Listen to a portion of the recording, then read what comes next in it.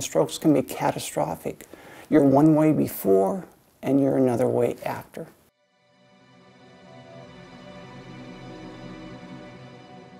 My name is William Patenaude. I'm what they call a clinical neuropsychologist. A stroke is a disruption of blood to the brain. The blood carries oxygen and nutrients and energy. When you have a disruption of those things going to the brain, then the brain has a hard time functioning. If that goes on long enough, we actually start getting cell death. And once we get cell death, it's a done deal. Cells do not grow back. And so one of the challenges we have is to make sure that if someone is having a stroke, that we get them treatment as soon as possible.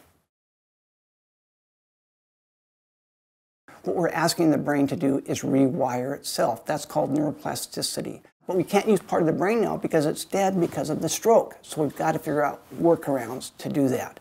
One of the things I often tell folks is when we have something like a stroke, where we're one way before and now we're another way after, we have to learn to get good at what we are. Use that as our foundation and let's move from there to see where we can go with that.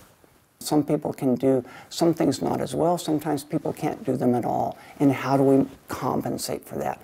Part of what we do when we have a stroke is redefine ourselves. And maybe I can't do the things I used to do, or maybe not do the things at the same level I did before.